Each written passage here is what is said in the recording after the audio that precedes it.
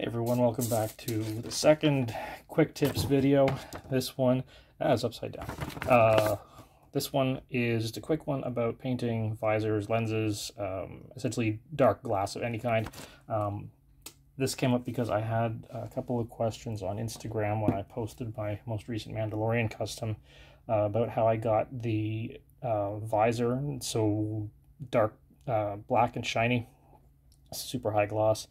As you can see there, this is more a materials tutorial than it is a technique, but it's the same technique I used on the Traveler here. This was actually the first figure that I used on. He's actually got a little bit scuffed up because I took him to the beach for a photo shoot and then never fixed him up.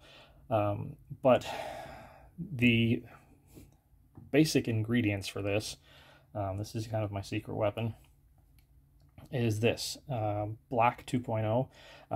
This is, for those of you who aren't familiar with something called Vanta Black, it was the blackest substance, at the time, it was the blackest substance essentially known to man.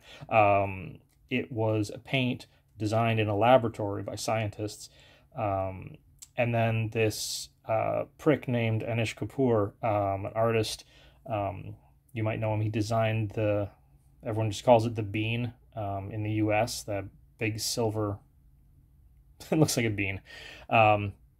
Anyways, he bought the rights to this super black paint, and no one else is allowed to use it. So Stuart Semple, you can see here, hates that idea of anyone owning a color or anything like that. So his company, Culture Hustle, created this stuff, which is called Black 2.0. There's a Black 3.0 out yet that I don't have just because I have so much of this left that is even darker. But that's the idea, is this is publicly available super black paint.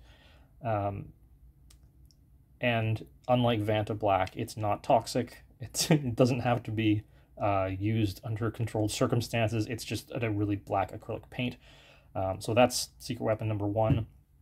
Secret weapon number two is Army Painter Gloss Varnish. You can get this at any hobby shop that sells like Warhammer type things. This you can only get directly from Culture Hustle in the UK. So it is a little bit more expensive for those of us in North America just because of shipping. I'm pretty sure this was about £10 sterling plus shipping, which probably worked out to about 25 bucks for the 150 mil. But I also will say that this will last forever. Well, obviously not forever, but it is super pigmented, so you don't need a lot, even heavily diluted with water. This stuff is still super pigmented. Like, to give you an idea, to do this visor here, I literally used one brush full of paint and about an equal amount of water to make sure it was smooth, and that's all I needed to do this visor. So the important thing for this technique or this material is you do your visor last. So you do all of your painting, all of your weathering, and then you go in with super diluted black 2.0 or 3.0 if that's what you have. Paint the visor, then you do your sealing. I use this stuff, I've said before, Krylon UV resistant matte acrylic. And then once that's all dry, you go in and you brush on 2, sometimes 3 coats of the gloss varnish.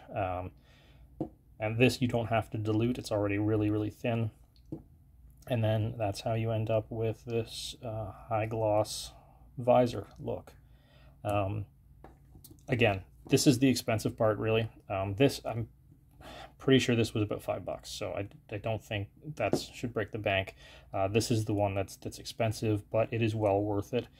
I've had this bottle for I think 2 years now, a little over 2 years now, and although you can't tell because it's a solid black bottle, I've only used about this much. So, well worth it. Also, as a side note, Culture Hustle makes a really good set of glow-in-the-dark pigments that you can mix in with a base paint. And the glow, especially the original one, the kind of greenish, kind of standard glow-in-the-dark color, is fantastic. I might do a tutorial on using that stuff later when I actually have more time. Anyways, so that's it. That's your quick tip for today. But I hope you find it helpful. See you next time.